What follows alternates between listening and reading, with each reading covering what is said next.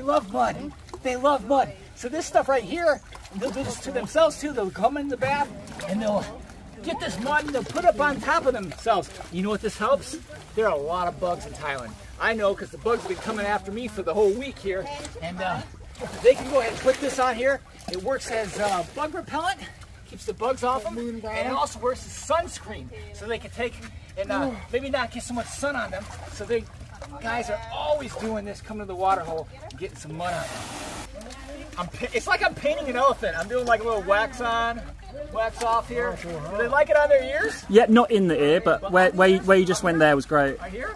Yeah. Okay, because I mean, I would assume they get flies on their ears and yeah. stuff too, like this. And because the skin is so thin there, the bites, they can be bitten like by mosquitoes and things on the ear. Yeah? Yeah. Okay, so we're going to get some of this, some of this on your ear so you don't get bit.